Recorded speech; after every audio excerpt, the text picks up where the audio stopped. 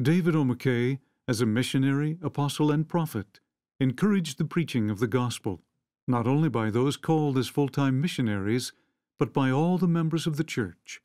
He taught, "Every member a missionary." In General Conference of 1963, President McKay reminded the members of the church of their ability to make a contribution to the missionary work of the church.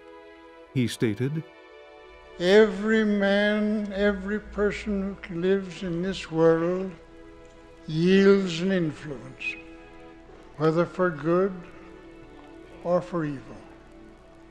It's not what he says alone. It's not alone what he does. It's what he is.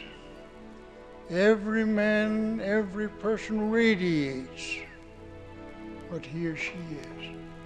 And it's what we radiate that affects the people around us." With that same missionary zeal, President McKay declared, "And so with you I say, we are not ashamed of the gospel of Christ. I am looking upon a segment of the Church of Christ who share the responsibility of preaching this gospel to all the world. For we are part of a worldwide organization, and you and I must share part of the responsibility of declaring the gospel to all the world.